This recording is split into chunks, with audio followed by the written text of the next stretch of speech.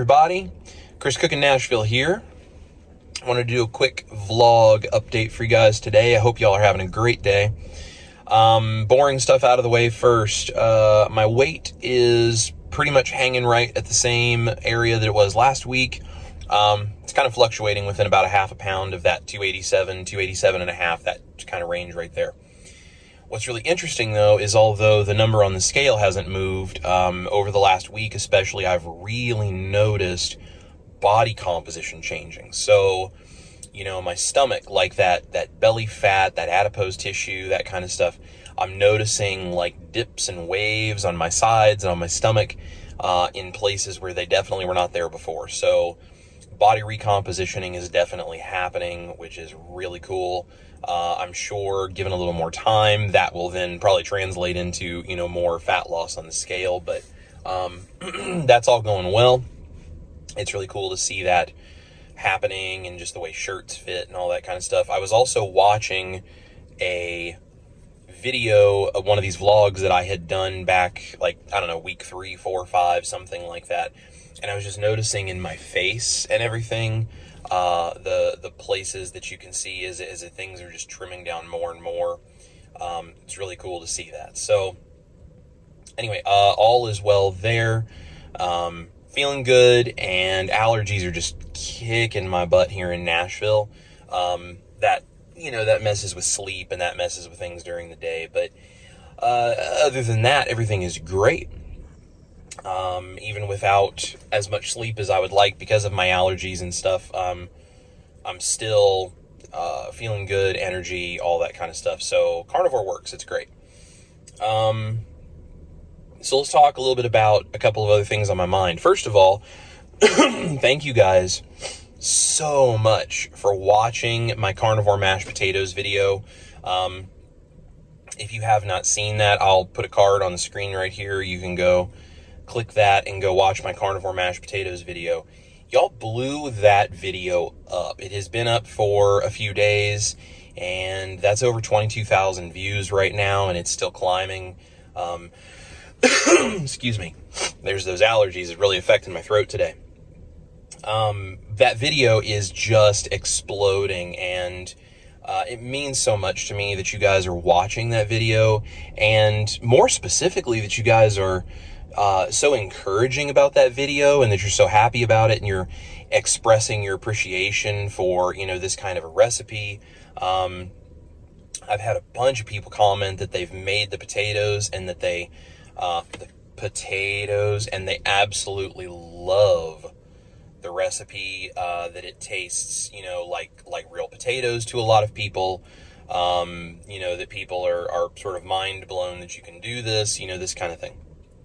And it just means the world to me because, you know, truthfully, I mean, like, I don't eat recipes like this on a daily basis. I do a little bit more frequently now because I have to experiment to create these recipes for the YouTube channel. And so, you know, we have food, so I use it as part of my carnivore diet. You know, but most of the time, I mean, I'm eating like beef patties, steaks, occasionally some chicken or some fish, or, you know, bacon, lots and lots of eggs, and butter. And, you know, that's mostly what my diet consists of. But, you know, it kind of brings to light a little bit of something that I've noticed, and it's kind of what I wanted to talk to you guys about. Out of 22,000 plus views and hundreds and hundreds and hundreds of comments, I've had a small handful that are negative, which that's, you know, just part of being a YouTuber, and I'm totally fine with that. But what I find really interesting is that, you know, some of the comments I've gotten are from people who very clearly don't do carnivore, and it's like, it's all about calories and sticks of butter and just eat a potato and count your calories, people, and, you know, all this kind of stuff. I don't pay any attention to any of that because they're just ignorant of what it is we're doing, and I get that. They don't understand keto carnivore. They don't get the proper human diet. I hide those comments because we don't need that kind of negative influence, especially as we're trying to stay, you know, focused on the keto carnivore, low carb kind of way of life. We don't need that kind of influence just voice in the back of our head, you know, trying to trying to make us question the things that we've put so much time and effort and research into, and the fact that, you know, we feel so much better doing this. We don't need that. So I just hide those comments and don't worry about it. The other negative comments that I've gotten, and again, there are very few, which is because you guys are all so great, but the very few comments that I've gotten that have kind of a negative tone, a few of them have come from people who are part of the keto and carnivore community, and I'll have to tell you about one in particular in a moment. But the comment that I'm getting, that I would say has happened just a few times, but it kind of is the same criticism from a very, very tiny percentage of the keto carnivore, especially carnivore side of the community, is something along the lines of way too complicated, way too many ingredients, way too much time, and some version of why that's bad. So I thought that this would be an interesting thing to have a discussion about, because I fully understand that the recipes that I'm doing, these are multiple ingredients, and it's manipulating those ingredients to make them do certain things that they don't necessarily just easily do on you know, just their own. Like, you cannot take eggs, throw them into a skillet, and 5 minutes later out pops mashed potatoes. Like, that does not work. I understand that. And because of that, I certainly don't think that someone would eat these recipes every single day as part of a carnivore diet or a keto diet, a proper human diet, you know, any of this. These are cool things we can do because we can play around with these ingredients, and we can have special treats. We can have special meals. We can make something to celebrate for Thanksgiving or Christmas, or you know, some other holiday, some religious festival, some, you know, someone's birthday, like whatever the case may be. There are reasons that socially and culturally as humans we celebrate and we do special things. These are great for that kind of stuff, or these are great for, hey, I'm really in the mood for such and such da-da-da-da-da meal, and I don't want to compromise my health and my carnivore diet to do it, or my keto diet to do it, or whatever. And, oh wait, that's right, Chris had that recipe for how I could do blah, blah, blah, and that would complete the whole thing. That's what these are for, right? So nowhere along the way have I ever said that, you know, these are necessary for a proper human diet, or requirement of a proper human diet, or you must eat these every day kind of recipes, whatever. So if you're one of those people that has that feeling of, you know, like, well, this isn't part of this kind of a diet, I get it. Go somewhere else with that. I'm not interested in your outlook on, you know, this is too hard or blah, blah, blah. Now, 99% of you, you know, you understand what these are for, and you guys are very encouraging, and you are appreciative of the work that it takes to create these recipes and stuff, and I love you guys so much because you are why I do this. But I think it's an interesting point, and I've made this point when I've replied to a couple of people on these comments, and essentially I find it very funny that we look at these kinds of recipes and we think about how many ingredients they are and how hard they are and all this kind of stuff. And what I've essentially said to a few people is, you know, politely, I think we need to try to maybe rethink our perspective on what food is like. You know, because, I mean, a lot of the carnivore community especially, but even the keto community, you know, we're into things like local farming and regenerative farming, and, you know, high quality hand raised this and that and whatever, and all these real ingredients and stuff. And I'm all for that. I think that's all fantastic. But to the people who think that my stuff is too complicated and takes too many ingredients and it's too much work and all these kinds of things, where do you think all that stuff comes from? Because I think we live in a society now where we are so screwed up with our belief of what real food is supposed to be like and the effort that it takes to create food, that we can't even see straight. If you had let's take ground beef, right? Because someone made the comment, they were like, I just eat my beef patties and my eggs and my bacon and that's it. I don't need any of this complicated stuff. That's fine. Enjoy that. Have you ever tried to make ground beef?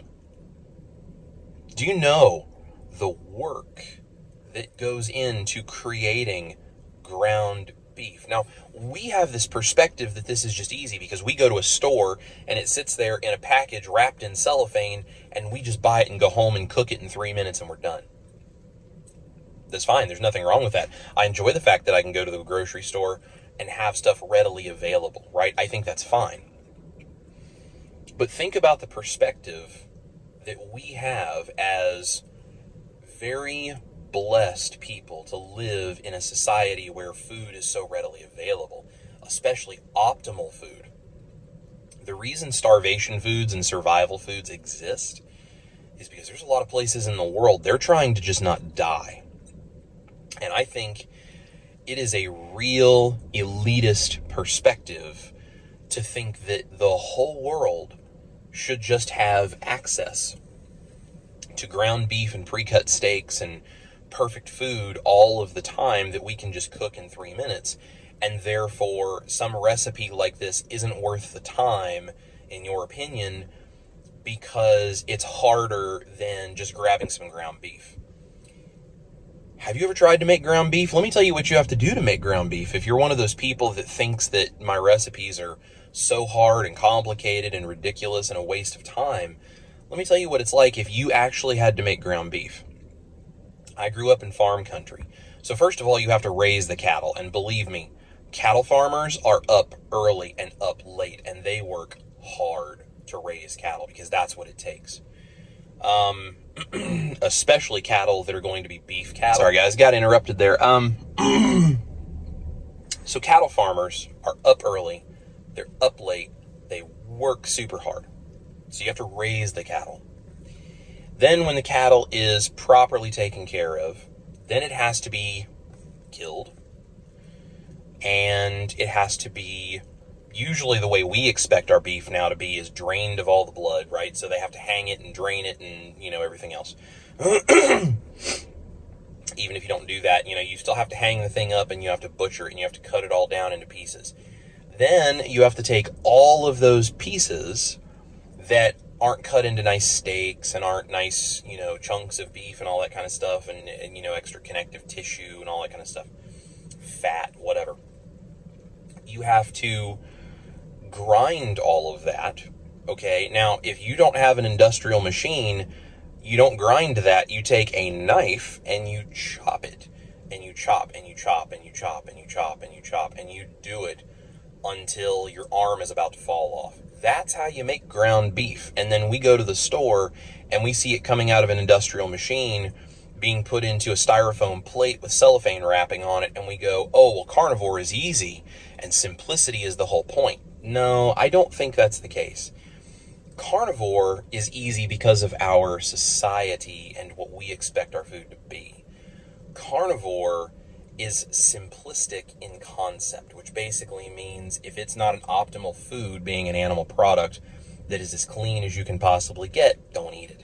Stay as close to 0 carbs as you can. That's carnivore. The simplicity is in the perspective, but that doesn't mean that you can't do really cool things with those ingredients for the culinary enjoyment of it. Now, again, I'm not saying you have to do it every single day, but that is what carnivore actually is to enjoy those ingredients that are good for you without having any of the other things. Now, the thing that I think most people really get tripped up on is, one, the ways that I do these recipes. Yes, they take more steps and a combination of multiple ingredients. There's nothing wrong with that in my opinion, and if you don't like that stuff, that's cool, that's fine. You eat whatever you want, you don't have to eat my stuff. But more importantly, yeah, there's a lot of steps to it, and you don't have to do that all the time. But that's not violating what carnivore is. In your mind, if you look at this and say, oh, well, it looks like what I remember being as mashed potatoes, and it takes a lot of steps to get it there, therefore it's not good for me. That's a completely backwards perspective. You're missing the point. The point is that some people enjoy things like that. lot of people enjoy things like that. And you can have things that taste really good, remind you of things that you enjoyed, you know, whatever. And not that you have to do it all the time, but maybe that's the difference between someone who says, yes, I can stick to carnivore, and someone who says, no, there's absolutely no way, because I would give up too many things. Now, ideally, sure, we could all eat steak with salt and we'd drink water and that would be the end of it and everybody'd be happy and healthy. I agree, that would be fantastic. But guess what? The human brain doesn't work that way, at least not in the beginning. And moving in that direction is not an overnight process for many people. And things like my recipes that I'm creating, that makes a huge difference for someone who's thinking about doing this, or someone who says, yes, I can, or no, I can't, because of look of what I would have to give up. So anyway, I think the perspective on everything should be instant gratification is also a part of the carnivore diet right now, because we are so used to everything being readily available because of boxed foods, packaged foods, microwave foods, all that. We have a lot of things that help us. We have gas stoves and electric stoves and microwaves and, you know, grills and all this kind of stuff. People didn't used to have all of this, right? I mean, they had to take a long time and go through a lot of hard work to get their food and cook their food. I mean, have you ever tried making a fire by hand? Like, I grew up in the country, right? And I did the whole Cub Scouts thing as a kid. That's tough, you know? It's hard to do this kind of stuff. But we do it because, one, it's either good for us, or two, we enjoy it. That's why I make these recipes, and that's why so many people love this stuff, and that's why so many of you are so kind and so helpful, and I really appreciate all of your encouragement, because there are a very, very slim number, but there's a few, of the naysayers that just either they don't want to do it, or they can't do it, or whatever the reason may be, and rather than live and let live, you know, people like to take the approach sometimes of, well, I have to make everybody else exactly like me, because if it doesn't work for me, then obviously it won't work for you, and therefore I'm better than you are, and it's a whole thing. So I just wanted to let you guys know, kind of, like, that kind of stuff is out there, and if someone, I don't care if they say it to me, you know, whatever, I do my thing. But if somebody is saying these things to you, if you are using these recipes and then you are feeling like you're doing something wrong, everybody's proper human diet is on a spectrum and it looks a little different for everybody. Carnivore does not just have to be steak, salt, and water.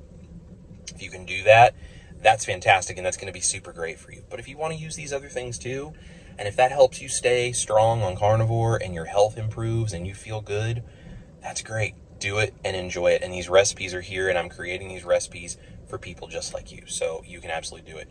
The one comment I was going to tell you guys about, and I did a little Facebook post about this, someone commented on my mashed potatoes video and said, this isn't mashed potatoes, and da-da-da, and they had all of these different critiques, and they said they don't even look like real mashed potatoes. I thought that was really funny, because I actually found a picture of, I don't know if you guys have ever heard of Joël Robuchon, but he is a famous French chef who, during his lifetime, had an unprecedented 31 Michelin stars, okay?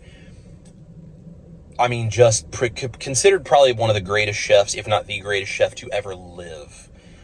Other celebrity chefs talk about how great he was, because he was so good and had such an amazing palate, you know, whatever, in the chef world. One of his most famous dishes was a type of mashed potato that he did out of a potato called a rat potato. And they're these small fingerling-sized potatoes that are in France. They're very expensive, and he made these mashed potatoes.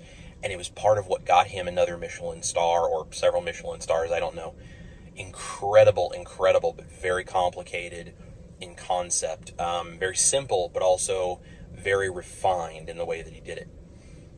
Now, his plating, of course, is different than mine, but if you look at the texture of his mashed potatoes, his lat potatoes, and you look at my mashed potato recipe, just visually, I think someone, if they were plated the exact same, would be hard-pressed to tell you which one was which.